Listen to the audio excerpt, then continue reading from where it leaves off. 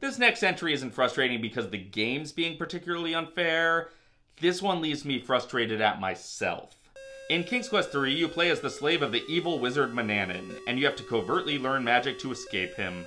But if he catches you learning magic, he's gonna kill you. So you have to wait until he goes out of town, and then gather all the magical inventory and start casting the spells and making some magic happen. And then you have to hide the stuff before he gets back, but you're really getting into a groove making these spells.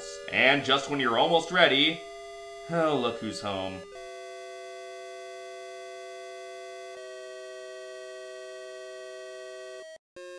Thing is, you can't say you didn't get plenty of warning. There's a big timer up there and his journeys always last the same amount of time. You should have been keeping track of when he'd be back. This one's entirely on you. So you can't blame Sierra for this one, but you can be filled with good old-fashioned self-loathing.